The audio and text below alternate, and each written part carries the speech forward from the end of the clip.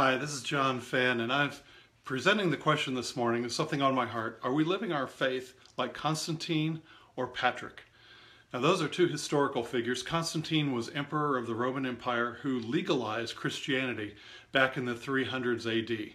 And my point about Constantine, and my thought is that Constantine brought Jesus into the Roman society and the Roman culture, but he did not do anything to change Roman culture. He did not say for the people to get rid of their pagan idols and their temples and everything. All he did was say, okay, it's okay to be a Christian now. And so Christians received Jesus and believed on Jesus, but they did so without having to give up any of their idols or change themselves in any way. The relationship with Christ went along with the relationship of whatever they had in the temples and the different things of that nature.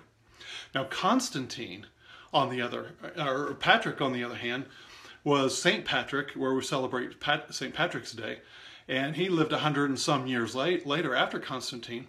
But rather than bring Jesus, like Constantine, who brought Jesus into the Roman culture, Patrick brought Ireland to Jesus. And there are two very different ways that he did that. Patrick actually talked about the customs of the Irish, which at that time even had human sacrifices. And they had a whole bunch of gods and goddesses and everything. But the way Patrick evangelized Ireland was that he told them about the fact that they don't have to sacrifice human beings anymore because there was one final sacrifice, Jesus Christ. And so he caused them to examine their lives on the one hand against the claims of Christ on the other. And that caused them to give up their ways one by one. And so that's very unlike Constantine, who just simply said, okay, Jesus, here you are, come into everybody's life, but they don't have to change anything. They don't have to compare what you say versus what Roman culture says. You can just go ahead and live your life. Now, Patrick, on the other hand, said, okay, this is what Irish culture says, this is what Jesus says. And he brought them to the decision point where they needed to amend their ways to start thinking like Jesus provided and what Jesus said. And another one of these things is that Patrick very astutely, and I think this is a good thing for us today, he noted the good things of Irish culture. He noted the loyalty, the bravery, the things that they respected and the things that they honored.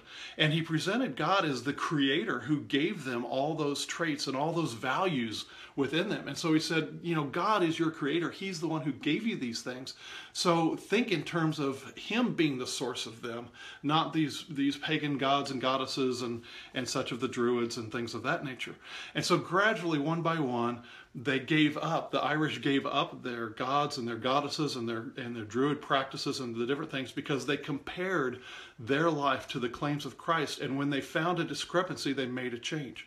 And the point I'm bringing today, and the thought on my heart today, is that so much of Christian culture today just says, hey, just accept Jesus along with all the other problems you have, along with all the other interests you have, along with other goals, the gods and goddesses, if you will, of your life. You don't have to change anything. Just as long as you have Jesus, you're going to go to heaven, and that's all required. That's all that's required.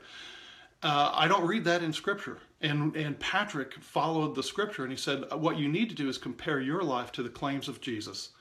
And then when you do that, make the decision to follow Jesus and to practice his ways, to renew your mind, to change your ways based on when you find that discrepancy. Now, you know, that can be in terms of forgiveness of a friend, that can be, you know, working through the hurts of it, that can be sin, that can be who you hang out with, that can be how you spend your time, how you spend your money, all the different things like that. Gradually, one by one, when we walk with Christ, he will ask us to compare his ways with what we are doing. Very much the same way Patrick brought Ireland to Jesus rather than bringing Jesus to the Roman culture and asking nothing of them. The way Jesus evangelizes us, if you will, the way Jesus disciples us is very much like Patrick.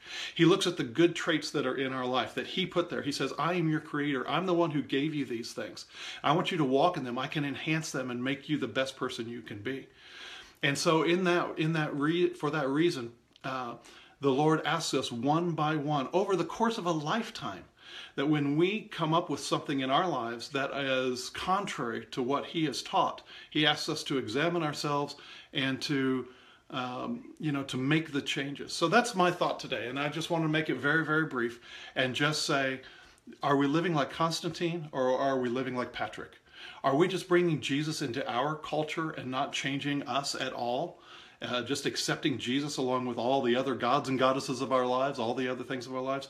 Or are we like Patrick, who, when we find a discrepancy, when we find a difference, we bring that to the Lord and make his ways a part of our life? That's how Patrick won over the entire nation of Ireland. He didn't bring Jesus into Irish culture as Constantine brought Jesus into Roman culture. Patrick did not bring Jesus into Irish culture. He brought Irish culture to Jesus. And that's what each of us needs to do individually. And that's how nations are changed. That's how communities are changed. That's how families are changed. All right. God bless. More later.